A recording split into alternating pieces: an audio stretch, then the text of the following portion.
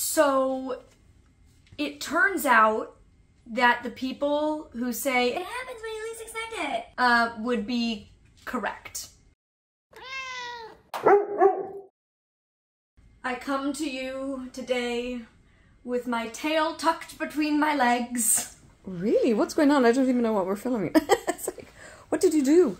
Well, you see, the thing is, on February 14th, oh yeah, I proudly announced how happily single I was. I can buy myself flowers, write my name in the sand. I can take myself dancing. Oh, I can love me better than her. And that I had 0.000% interest in dating. I have not had a singular desire. Not 1 ounce, not 1 moment, not 1 day in this time of being single have I been like, you know what? I think I'd like to start dating again. Hasn't happened. And that week, I met my now boyfriend. So, wow, God is funny. He has a real sense of humor. Quite literally, days after releasing this video right here, I met my boyfriend. And of course, because I was so passionately happy about being single. And I've been trying to figure out, why is it that I am so content being single? When he asked me out, I said, we could be friends. To which he said, okay. So we went for coffee on what I now call our first date, but would have then told you was grabbing coffee with a potential new friend. I got halfway through and I was like, this isn't good. He's lovely. I find it really interesting because, you know, a handful of people in my life have met him, obviously, including my editor, Robin, my mom, one of my best friends, Casey, my dad, and the words, oh, my friend B, and the words that everybody uses to describe him are the exact same 3 words that I used after our first date, which was easy, comfortable, and natural. Those are like the 3 things when you meet him, you're like, wow, this is so easy.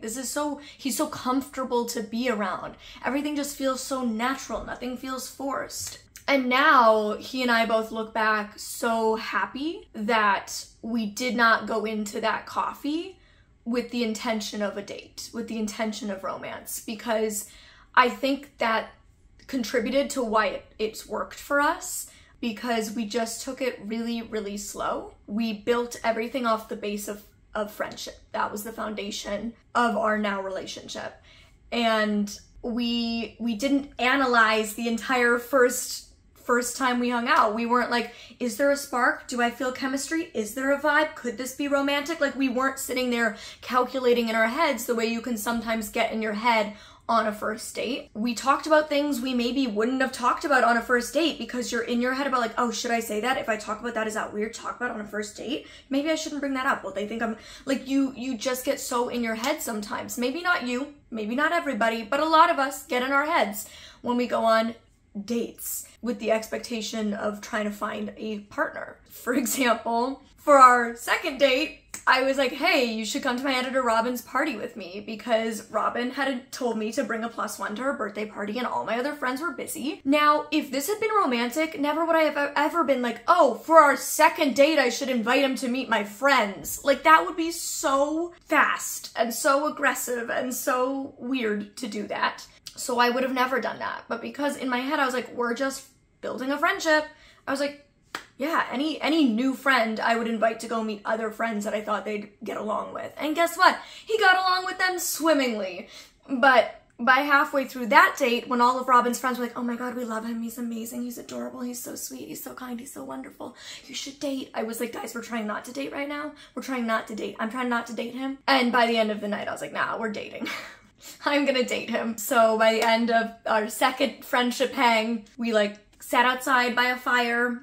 And we were like, so we're not friends, right? This like isn't a friendship vibe. Yeah, we're on the same page about that. And so we just talked about it and we decided that we would try dating and taking it extremely slow, because that's what both of us wanted and that's what suited both of us. We saw each other 6 times in person before I went back to BC. and we basically had like 2 dates a week. So it was 3 weeks, and then I was off to BC and spent 6 weeks just having phone dates, watching documentaries together over the phone and eating dinner and talking and laughing a lot and bonding. And it was just very clear by the end of that 6 weeks that this was going to be my boyfriend. But we waited to like be in person. He came, he picked my mom and I up at the airport. It was very sweet. From then on, we were official, though like nothing changed. We've acted the exact same the entire time. So it was really just like semantics, but yes, now we are official and have been official for a while. So at that time I flipped my clotter ring. Props to anybody who was Irish enough to notice. Everybody who has met him is like, no offense to my exes, but he's the fam fave. He is the fam fave. Everybody adores him. And I don't know what the future holds.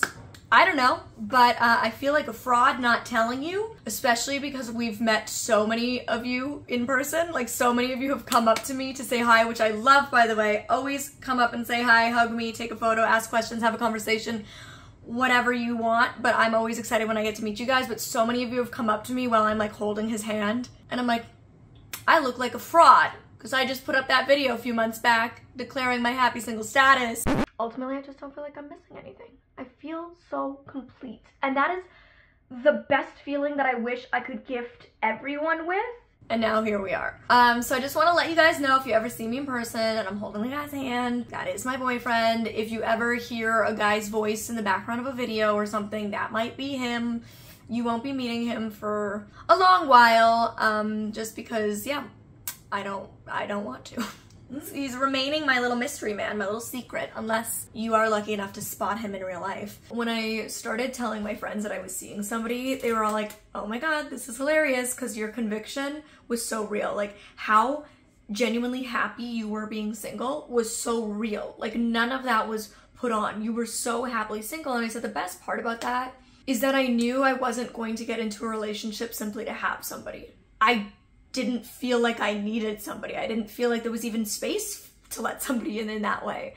And so I knew that I was only going to enter a relationship with this person if they really added value to my life. It really felt like something special, and not something that was going to like drain me or take away from my life, but was actually just gonna like bring more joy and beauty to it. And that meant that I wasn't going to accept less than I deserve.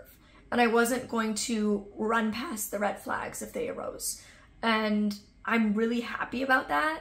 And that's definitely something I wish more people could experience, like getting to a place in their life where you truly feel so whole and happy and independent and confident on your own.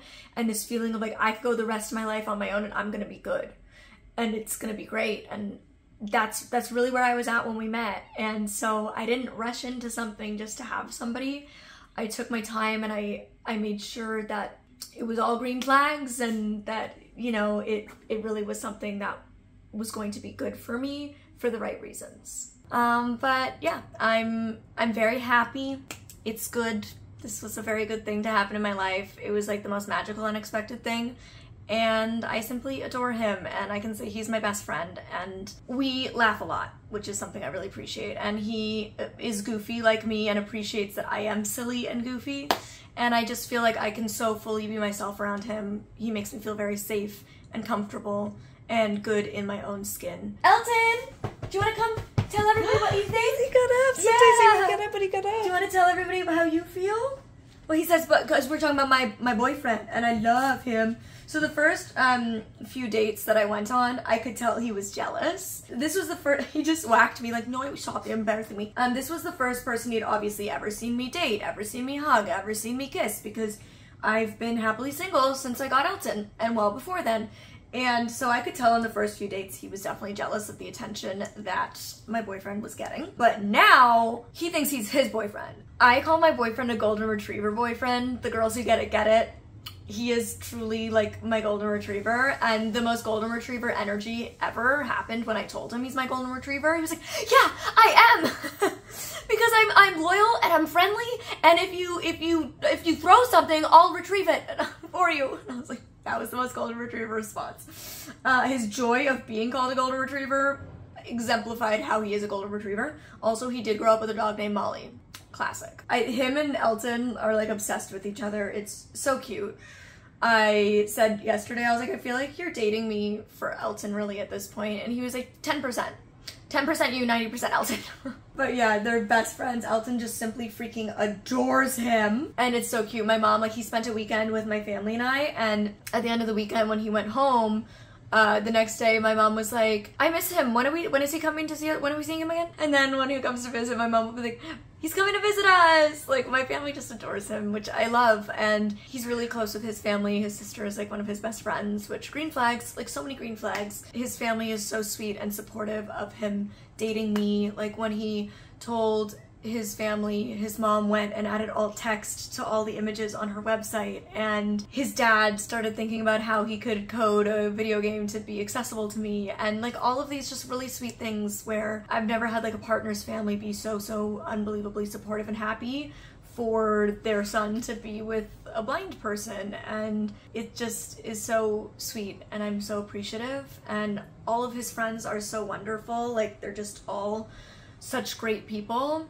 and he really has this wonderful support system in his life. And it's funny because I tell him all the time how he's so different from other people I've dated, and he's like, I don't get it, like, lots of guys are like me. And I'm like, you think that because you have great guys in your life, but I can assure you they're not. And I know that because all of my girlfriends are like, how did you find such a unicorn? And I'm like, I know. It was an accident. I don't know how this happened, but I'm really grateful and I'm really lucky, and I'm really happy. And I just wanted to share that with all of you so I don't feel like I'm keeping some like secret from you guys. I don't know how YouTubers go like years without telling their audience that they have a partner. Like Mia Maples, who I simply adore, did that. And I'm like, fair play to you. I've tried, and 4 months in and I'm like, okay guys, by the way, like I can't hold it back. I try to build boundaries, but the boundary I am building is that you're not gonna meet him for a while. And that feels good for me and for him. That's basically it. I'm in love and I'm happy, and it's going really well, and everybody in my life adores him.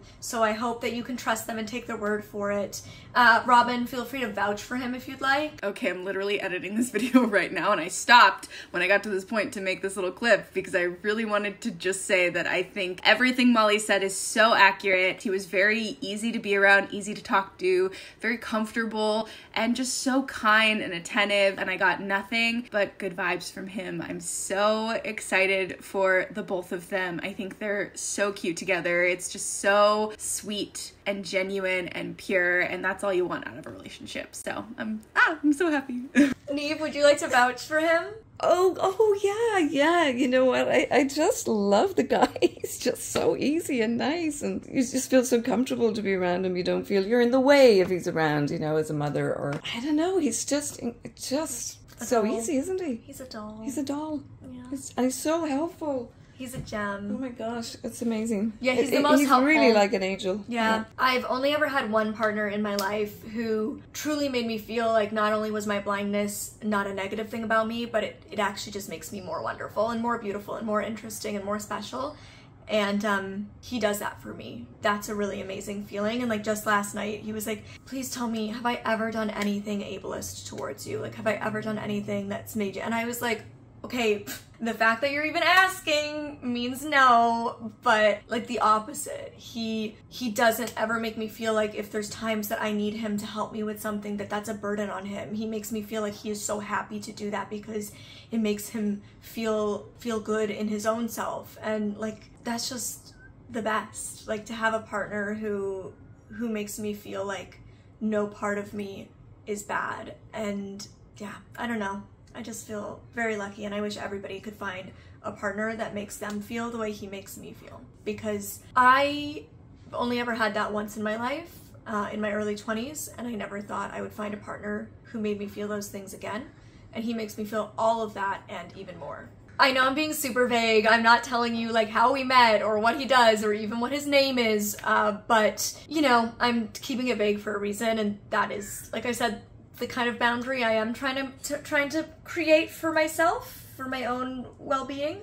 But also, for those wondering, our horoscopes are extremely compatible. He is a Libra and I'm an Aquarius, so we're extremely compatible. We also looked at our moons, like how the moons of our birth charts fit together, and they complete the moon. They make a full moon. If you know, you know. I saw a psychic early on in our, like when we started dating, and I was like planning to not bring him up at all because I was just like, I have enough other things to ask about. She just immediately knew, and she just talked all about him the whole time and said all these wonderful things about us. So that was great. Oh, for our like first official date, which now we just call our third date, but it was our first actual official date when we decided we weren't just gonna pretend we were friends. He brought me to a light show because he knew that I could see lights. So he planned this big like thing to drive like an hour away to this light show so I could go see the lights. Like just, I don't know, all these like really wonderful, sweet, kind things that he does that I appreciate so much. That's it. That's all I'm gonna share. I'll stop being mushy and gushy now. But I will say, apparently, the psychic shared that our souls were in love in a previous life, but they couldn't be together, and now's our life to be together, so love that for us. And until next time, you can click over here if you want to hear about how happily single I was and then think about the fact that 3 days later we met. Or you can click over here to see another one of my videos that I posted recently where I learned how to surf or something like that. I don't know. Okay, I love you. Bye. And again, I'm not saying that I'm never going to be in a relationship again, or I'm never going to want to be in a relationship again. There might be somebody who walks into my life and I'm like, woo, sweep me off my feet. You know what? I am open to it. Screw it.